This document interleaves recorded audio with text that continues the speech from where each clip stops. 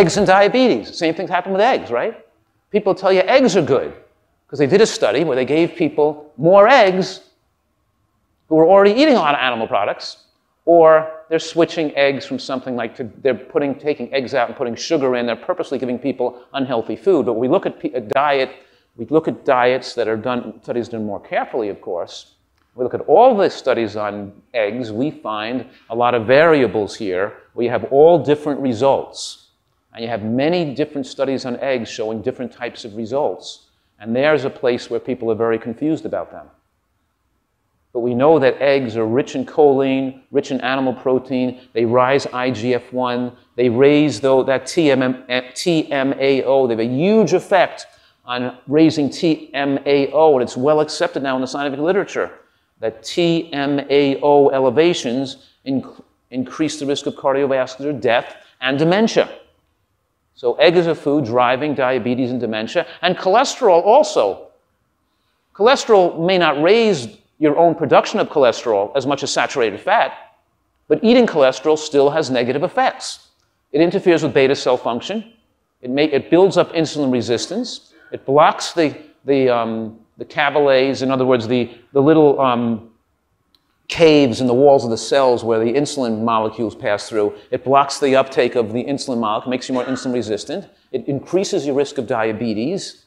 And cholesterol is a precursor for some of the molecules where the body can make more estrogen. In other words, your body produces more estrogen in response to more cholesterol, increasing risk of prostate and breast cancer. And there's a link between egg consumption and especially breast cancer. But of course, this slide says that if you're diabetic and you eat eggs, then you should get a brain transplant. Eat any eggs if you're diabetic, and you have twice as likely to die in 20 years. That's what the data shows. And if you're pre-diabetic or overweight and you're eating eggs, then you're going to become diabetic more likely. So it says men were eating 7 or more eggs a week, 58% more likely to develop diabetes, and women are 77% more likely if they're eating eggs regularly. These animal products, which are void of phytochemicals and antioxidants, are risky foods. I'm teaching people something different. What's my basic principle of a nutritarian diet? And let me tell you this. What's the only proven methodology to slow aging and extend human lifespan? Just one that's been proven. And I'm using that word proven in a very scientific sense here, very carefully, saying that it's reproducible in every study that was tested in all species of animals. And every scientist that tested it out showed the same thing. What's the only proven methodology to live longer? Yes. What's that? Less calories, higher nutrients. Right. Right. No, she said it right. Moderate, let's say this again so you could write this down and you could repeat that. Moderate caloric restriction. Moderate caloric restriction in an environment of micronutrient excellence. That's it, nothing else. You have to eat more, you have to have a micronutrient-rich diet that's nutritionally complete with all the nutrients humans need. At the same time, it has to be moderately low in calories. If your diet is high in nutrients and you're eating excessive calories, you're not going to live as long, you're not going to have a long life. If your diet is moderately caloric restricted and you're deficient in nutrients, you're not going to live a long life. It has to have both. Nutritional excellence and moderate caloric restriction. That's it. You could go home now if you want. But the opposite is true too. Because the whole point of my teachings are that as people increase the micronutrient quality of their diet and their comprehensive exposure to nutrients, and they take in lots of fiber, phytochemicals, antioxidants, and micronutrient completeness leads to decreasing appetite. And you now can control your appetite, whereas if you didn't have a good nutritional input, you can't control your appetite. It's impossible to eat the right amount of calories when you're nutritionally deficient because your body is signaling you, giving you signals to making you want to eat all the time unless you feel too fatigued, too wiped out, too shaky, too weak, too uncomfortable. You've got to overeat calories when you're not eating a healthy diet. That's why diets of all description fail, because they willy-nilly cut back on calories without improving the micronutrient quality of the diet. You follow that? You can't Breathe only at 12 breaths a minute instead of 14. You could maintain it for a while, but you could be gasping for air in a little bit of time. And people can't maintain these diets that are not sustainable if they're not healthy. And it's good you're not sustaining those diets.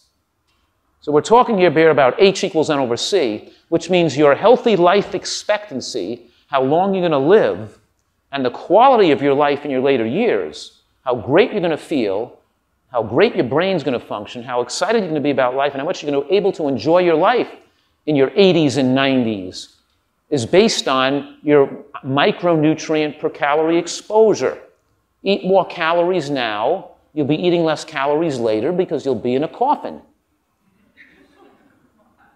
I always say, I know you like the foods you eat right now, but those foods don't taste that great once you're in the coffin.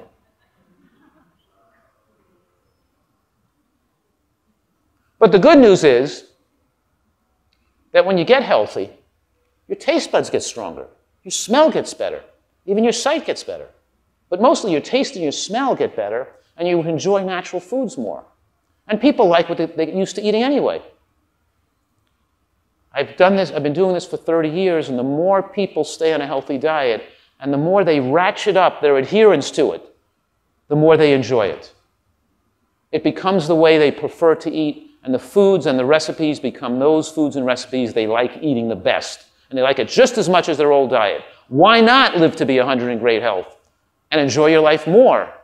Is it really worth maintaining your addictions and take 20 years off your life? But you don't just take 20 years off your life, because you suffer for 10 or 20 years before you die. And as you're getting to the last couple of years of your life, you're tortured. Doctors can't just let you die. They have to put you in a hospital and put tubes in all the orifices of your body. Right? It's like going to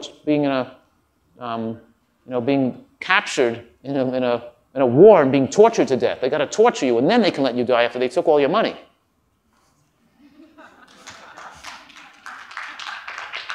You can't die at home anymore peacefully, right? Rush off to the hospital. They can throw you in the ICU, crack open your chest, and put those tubes in. Then they're going to have a good life after that, right? It's insanity. I don't know about you guys. I worked as a medical doctor. We had to do a residency in a hospital for 3 years, working in a hospital. We'd sit there in the residence and be sitting in the ICU. I'm the ICU doctor, putting the, intubating people, putting in central lines, that's my job. We'd sit there in the back room with the other residents and we'd say, wow, if you get older, you want to and you're getting sicker, you want to be taken to a hospital and be cared for like this? We all agreed, no way, I'm not coming to a hospital. Just die at home. We all agreed, we're not going to a hospital to die. So you can live a week or a few days longer to be tortured like that? It's crazy. But one thing we know is that our body is a miraculous self-healing machine. Disease is not natural. It's unnatural. We eat unnatural foods. We have bizarre diseases that happen to us. And our life becomes bizarre and tragic. Your body is designed to live a whole life well. Just like the deer running around in the woods. They're not on dialysis. They're not taking Prozac.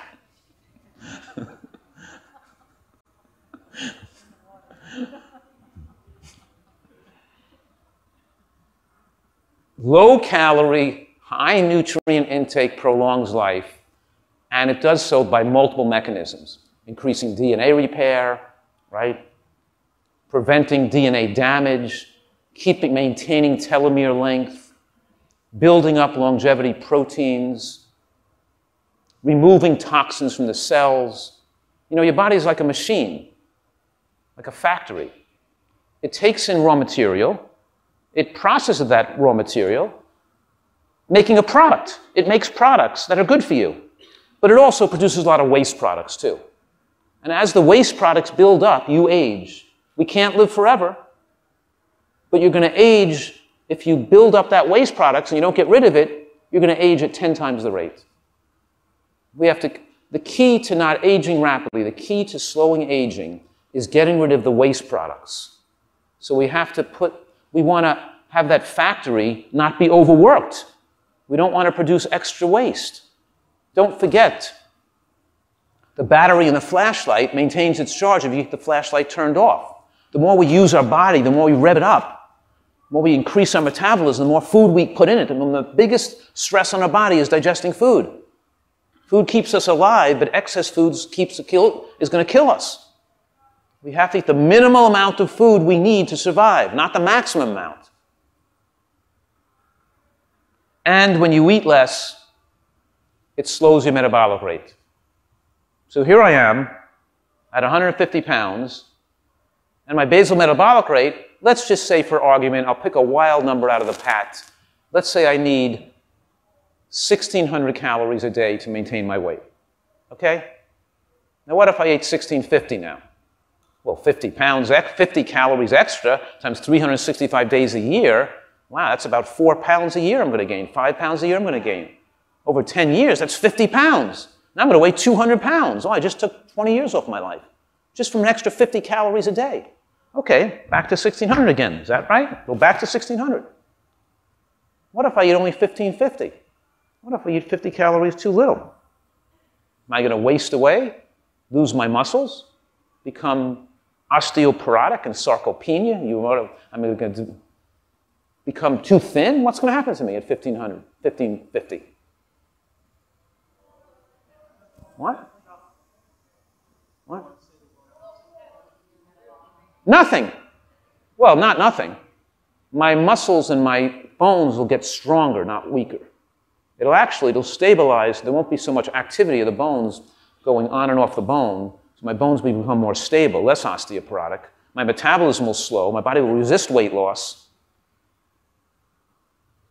By reducing body temperature, which is going to save energy for the body, it's going to conserve my flashlight, because most of the energy is made to keep your body temperature up. I don't have to run that furnace so much. My furnace will lower, won't be aging as much. I'll be colder in the wintertime for sure. I go skiing and I love winter sports, but I wear the gloves and I have the heaters in my feet. But in the summertime, I'm not going to be bothered by the heat as much.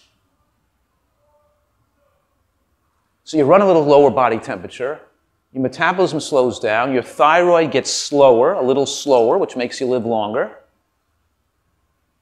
And your respiratory quotient, you don't waste as many calories through breathing either. And your heart rate slows as well. And you age slower. You age slower because you ate a little less. While the rest of America is trying to do all these tricks and gimmicks to try to speed up the metabolic rate, and every diet book on the shelf in the bookstore is telling you some kind of way, the high metabolism diet, the super metabolism diet, the great metabolism diet. It's the opposite of what you should be doing. All these diets are trying to make you shorten your lifespan. And these high animal product diets, the paleo and the keto and whatever it is they are, the boo-boo and the babo and the bullet and all these, sexo, whatever they're trying to tell you this diet they're going to give you, it's all about instantaneous, right? Giving you what you want to eat, telling you what you want to hear, telling you can eat more meat, drink, have more butter, whatever it is, put more cheese, eat your... I personally like the Twinkie diet the best. You just eat Twinkies. Takes 30 years off your life, but who cares? You can't eat that many Twinkies. You get sick of eating Twinkies, so you lose weight. Doesn't matter you die 30 years younger. All right, so you slow the aging process. It reduces your body temperature. For every 100-calorie increase in metabolism rate, the risk of death increases by 25%. In the higher range of thyroid function, if we divide normal thyroid function, here's lower range of normal, here's higher range of normal. Cut it right down the middle. In the higher range of thyroid function, you have double the risk of heart attack. We want our thyroid to be we want our body to live a little slower. That's the opposite of you hear from anybody else. Who's telling you this? Nobody's going to say to you that. They'll all say, take more pills, raise your thyroid, read this book, thyroid book, read this new book, The Thyroid Diet. Get your thyroid functioning, rev up your metabolism, lose more weight. It's all ridiculous. All ridiculous. And time-restricted eating not just eating less calories, but spending more time of your life not eating extends your life. You don't want to keep putting food in your body all day long. But that's what the people are telling you to do, right? Eat all day, snack all day, keep putting the food in. Go to the gym, have the trainer tell you, give you his diet. He'll tell you to eat, go home, start shoving protein in and eat protein every hour. Because the goal is to get as big as you can.